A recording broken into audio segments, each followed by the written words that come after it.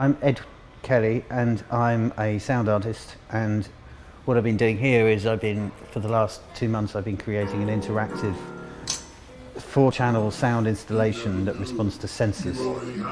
So when someone walks into the space, then they activate the clips. It doesn't hurt to make a cup of tea for the victim. But it's not a recorded piece in that it's not linear. So there will always be a different sequence of clips.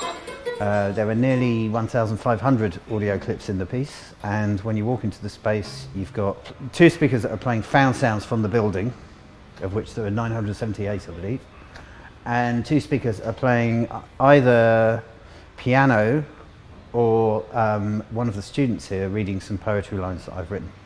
And the piano consists of me playing the piano, me throwing ping pong balls at the piano, me throwing tennis balls at the piano, and me playing the piano with those things on the strings.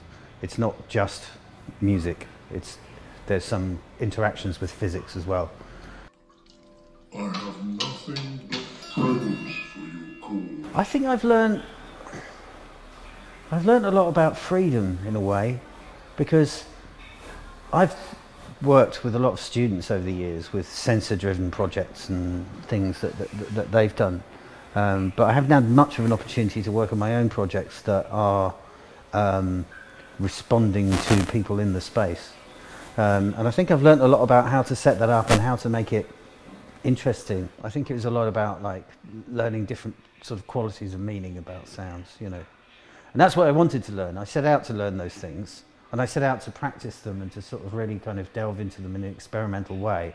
And I think I've got somewhere where I'm really happy with, like, my own understanding of meaning in sound has kind of developed a long way. It's become, you know, more of a tool for experimentation than it was before.